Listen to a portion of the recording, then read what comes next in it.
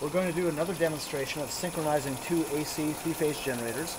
We have these two three-phase generators hooked up on belt drives to a pair of AC induction motors that are being powered by some VFDs. So we have the ability to control the driving frequency of the VFDs to control how fast or slow they're trying to spin. And then we can take these two generators and electrically link them together through our circuit breaker network.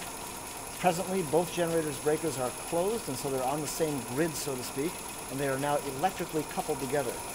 Our stroboscope, which is putting out a flashing light signal, is showing this coupling, and you can see that when you align the two tape marks in your vision, you can see that these two tape marks are showing these two generator shafts to be in sync with each other. Going at the same speed, they're not drifting at all, because again, they are electrically coupled with each other. What I'm going to do now is purposely slow down the prime mover on the foreground generator. I'll slow down the frequency going to this motor so it tries to spin slower. Since these two generators are still electrically coupled together, electrically linked together, they will still spin at the same speed, but this one won't be trying to spin as hard as before. In fact, it'll be trying to slow down, and as a result, this will begin to act as a motor, and the background generator will act as a true generator. So watch as I slow the frequency down on the motor here from 60 Hertz down to about 59. So 60, 59.8, 59.6, 59.5, 59.3, 59.4, let's try that again, 59.2. So what's happened now is I've slowed this down, or I've tried to slow it down, I should say, and as a result, this generator is not being mechanically spun as hard as it was before. It's actually now receiving power from the other generator as a motor to try to keep up the speed. And as a result, you can see a slight splaying of the angles in the tapes. This one should look like it's further clockwise or further behind rotation of the background generator. Now I'm going to speed up the prime mover on this, and when I do so, you'll see the tapes come closer into alignment with each other. So here we go, 59.2, 59.3, 0.4, 0.5, 0.6, 0.7, 0.8, 0.9, 60 Hertz.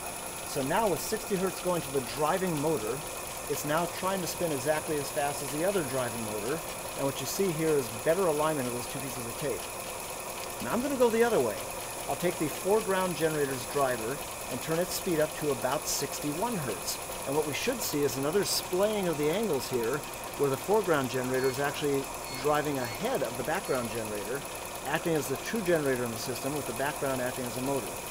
So I'm going to turn this frequency up, 60 Hertz, 61, 60.2, 60.3, 60.4, 60.5, 60.6, 60.8, 60.9. So now we're at 60.9 Hertz, so we're trying to mechanically drive this generator faster than the one in the background. And as a consequence, we see a slight splaying of the angles between that tape and that one, with this one slightly ahead, slightly further counterclockwise. So again, this generator is trying to push harder, but it can't go faster because it's electrically linked to the background generator here, and they will keep each other in sync, even though there is a slight displacement between them. This is analogous to having a mechanical coupling, a flexible mechanical coupling between these two shafts. And when one device tries to spin faster, it will flex and stress that coupling and allow it to splay an angle slightly, depending on which way the torque is going, whether the foreground generator is applying torque to the system or trying to take torque away from the system. I'm now going to slow down the driver for the foreground generator back to 60 Hertz. They should now fall perfectly in sync. 60.5, 0.4, 0.3, 60.0. And now we should see those two pieces of tape being in much closer alignment than before, showing that these two generators are no longer laboring against each other, but they're truly and equitably in sync.